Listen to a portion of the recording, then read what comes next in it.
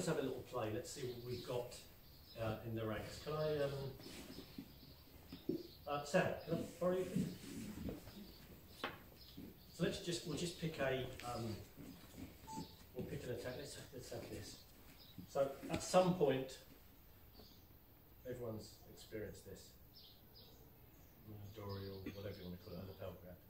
And I think, since Dennis mentioned this earlier, someone grabs you like this. Most of the time, it's going to be a demonstration of, you know, it's an intimidation grab, shall we say. If he was, you know, much shorter than me and lighter, it's unlikely he's going to, this is, you know, the bicep gets engaged and there's this, and I'm going to throw, you know, and I'm waiting for that, or I'm unlucky the knee, you know. My reaction from my path as mainly an Aikido guy would be to deal with this, but be aware of that. So I think my first thing from this would be, I would use that body movement first of all. If I was purely just trying to not engage and start a fight, I'm assuming this kind of body movement in, I'm turning out the way of the thing, and if it locks the arm out, I'm going to get that kind of catapult thing. If it doesn't lock the arm out that I've got underneath, I'm going to get that. That was lucky. That looks really good. I didn't plan that, you know. We've got gis. These are, you know, it's a solid thing, so he's got a big grip. This is New Zealand. Most of the time people have got t-shirts on or light shirts. If I make this movement, there's a good chance that the garment is going to tear. It means I'm off the line and I've lost the threat of this. And it's just body movement. That suits my mentality, you know. I'm an old bloke with dodgy shoulders. I don't want to get in a fight. However, slightly more technical thing. Just because I want it out of the way. And then from there, there's 100 million things. But now, if it was more of a push, use kind of, I think that would be my solution. Which is kind of still Nikio-esque, if you want to put it in an Aikido frame.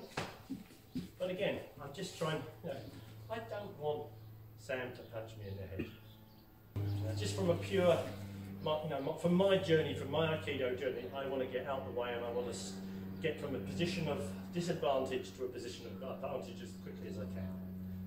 You know, whatever it is. Just balance, take, and out of the way. Have a little play. So, Brazilian Jiu-Jitsu has what, or at least my reaction to it within Jiu-Jitsu, is a couple of options. So if he's just grabbing me there, I can either look to grab 2-on-1 grip. Most of the force is actually coming through my forefinger and thumb on each hand. Come back, strip the grip. Now I've got options. Either I can arm drag, re-naked choke, and use him as a human shield against his mates while threatening to kill him.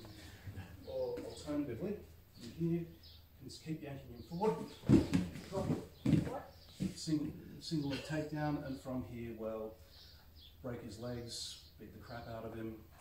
Lots and lots of options. I mean, I could just do anything I want.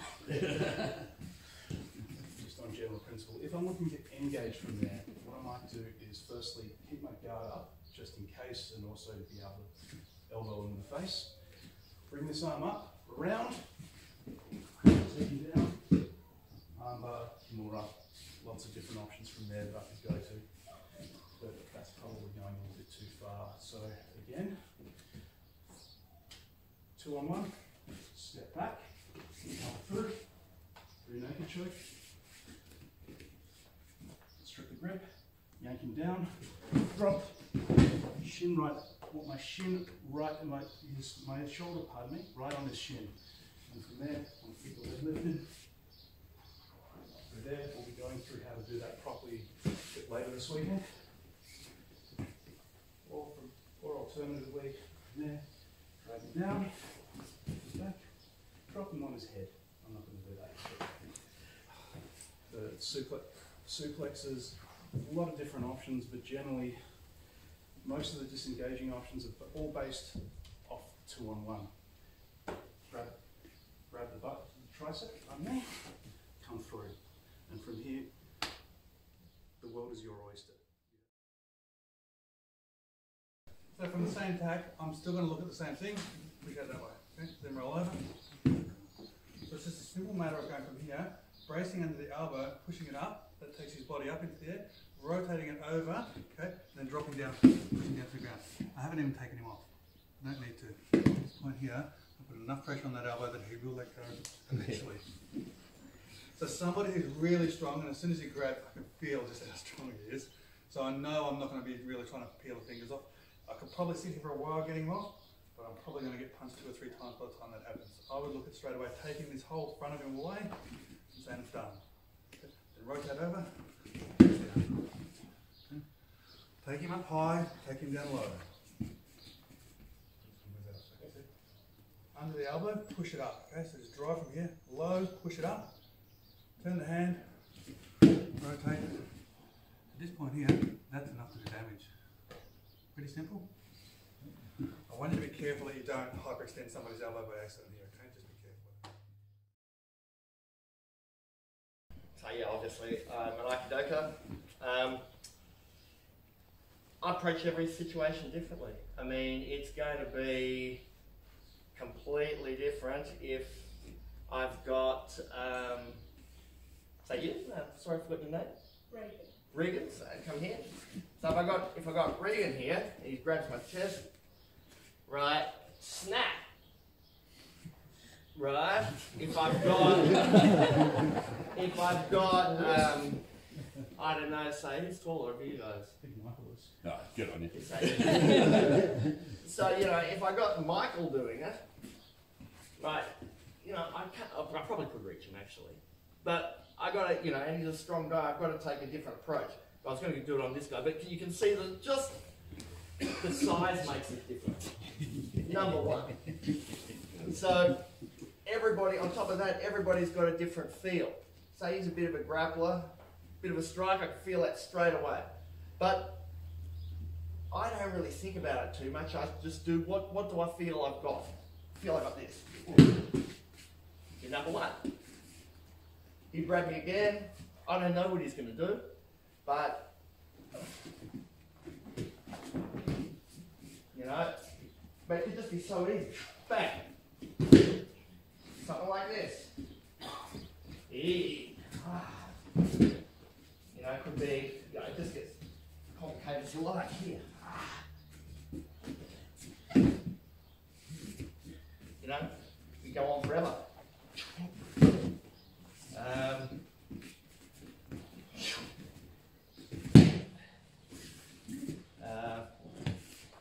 What else? Yeah, there's just a million.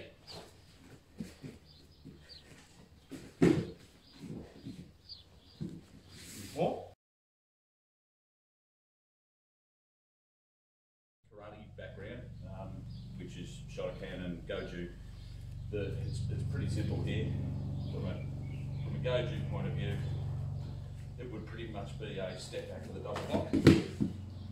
And at the point I've got in there, well, pretty much that's anything I like. From more a Shotokan perspective, they're going to step back into a longer and a deeper stance. There's going to be a step back, break the grip, throw, again, anything I like from there. Not complex, really easy, quite simple. I tend to like the GOJU one because if you think that this person could be, you know, doing a bit of the jump and punching, so if he's giving me these, now I've got him. Anything you like from there. So it's really simple. It's just a double strike with the inside blades of the hands to the inside of the elbow. All right? It doesn't have to be this big wild strike down. It's just got to be quite forceful. And you've got him. You can leave that hand there. He's not going to do anything with it because by the time he's down here, you're hitting him with other things that are going to make him want to disengage. So.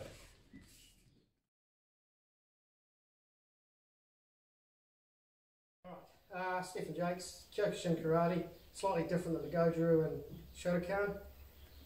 We said while Michael was going out and pulling back on his techniques, we're going to come in, okay? So the first technique I want to use is as soon as this hand and this hand come together, I'm watching that because I don't want to get hit by it. So he's putting force on it. Lock that down or break the grip. Show tight of the face, on the chin, nose, whatever you like, or the throat. One of those three. Bang, bang, bang, bang, bang. Right from here, it comes in, bang, and just force it forward. Head to the floor. Right, then your world's your oyster at this point, and I'll leave that up to you what you want to do to finish them off. Listen. So again, comes in. I'll have a break that at the joint there, or I can break it here. Right, now I move, strike, and step forward with the head going down to the floor. Generally I like to take the head right to the floor and push this head away so you can't see what's coming next. Second technique, similar type thing, break the grip again, going to come through to grab the head. For this one, we're going to do osotogari. So I'm going to reach through here, take a leg out and pull up with the arm here. Yeah. Hold. And put some pressure on the knee. Stop him spinning or doing whatever he wants to do. Alright, and then you can do whatever you like. Crack, crack, crack. Okay, so we'll do that one again. Two techniques. So in, lock, reach over the head. This can be a strike. Okay, let's sort of go. Take the head out. Put some pressure on. Hold them down. You don't want to play anymore. See you later. I'm out the door.